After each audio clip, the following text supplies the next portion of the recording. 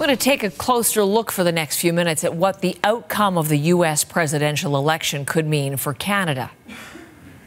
When foreign leaders and CEOs call me up to complain about our tariffs, my answer would be very simple. Build it in America. Very simple. We're hearing a lot about Donald Trump's vow to bring in heavy tariffs on foreign imports, everything from raw materials to manufactured goods to food. 10% across the board, measures that seem likely to upend trade relations with Canada. But Kamala Harris is also talking about protecting U.S. industries, especially from China, and she's indicating she would take another look at the free trade deal between the U.S., Canada, and Mexico. Here she is speaking yesterday about Michigan, that battleground border state that's crucial to Canada's auto industry. My plan includes what we will do to continue to invest in American-based industries, American manufacturing, and American workers. So the prospect of major change in U.S.-Canada relations is prompting this open letter from 5 former Canadian ambassadors in Washington.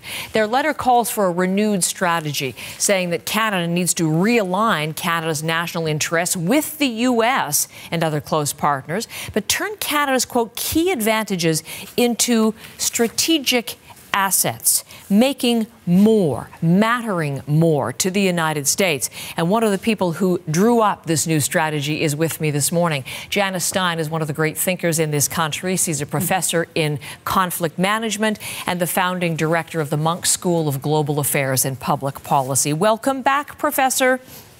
Good morning, Heather. So the U.S., as you well know, it's already Canada's most important ally. 78% of Canadian exports go there. It accounts for 4% of GDP. Why then should Canada be even more all in and should try to matter more to the United States? It's already there. It is there, but as those 2 clips that you just played for our viewers, Heather, tell us, the United States is moving, it's already there in some areas, but moving heavily toward protectionism. Much more so under Donald Trump, but under the Biden administration and under Harris administration as well. How does Canada then preserve its market access? 78% of what we export goes to one market. We are the most dependent on a single market of any developed country in the world. How do we do this? We have to identify where we matter in U.S. supply chains, make what they need, and try to build institutions like we did on the Auto Pact that will make us less vulnerable to a transactional president. So I want to look at the sectors in a second, but if you say and acknowledge that whoever is president moving toward more protectionism, would not the counter-argument some would make be, should we not, rather than double down, diversify and look elsewhere to other markets? You know, that's a really compelling argument, Heather. Pierre Trudeau made it first. He called it the third option. We have been trying to do so for 45 years. When Pierre Elliott Trudeau made the argument diversify, we exported 75% to the United States. After all that effort, we export 78%. We failed. It doesn't work. We are too close to the United States, and our markets are too integrated. So what you've put forward then and have helped to draw up is this new Matter More strategy. It's expansive. It's laid out in 52 pages, so obviously we can't delve into all of them here this morning, but it's how to broaden, deepen, and accelerate the relationship in 4 key policy areas: Arctic security, critical minerals, energy, and environment and technology. Apply this, if we can, in microcosm into one of those policy areas. How would it work for Canada's stores of uranium, Professor, one of the critical minerals? Well, I'm glad you chose that one, Heather, because I think it's the easiest argument to make.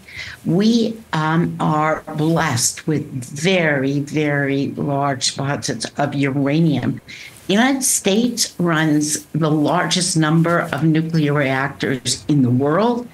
They need uranium. Now, where do they get it from? They get it from Russia. They get it from Kazakhstan. In a world of great power competition, that is not where the United States wants to buy, and it certainly doesn't want to be dependent on Russia. Up steps Canada, up steps a Canadian company after the Russian invasion of Ukraine, doubles its exports to the United States and processes what it exports as well. And I think that's the magic word. We just don't take it out of the ground. We process. The United States now buys far more of what we pull out and process in uranium than it did even 2 years ago, and the company's doubled in size. So why would the United States pay attention to that specific benefit, Professor? How does it benefit the U.S.?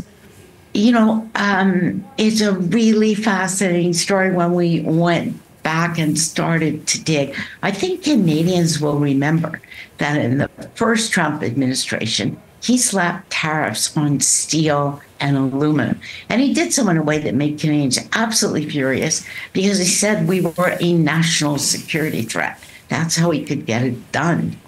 But we didn't pay a lot of attention at the time. He didn't do it on uranium because uranium is a strategic necessity for the United States. It is what you could call it a critical asset. And he exempted us.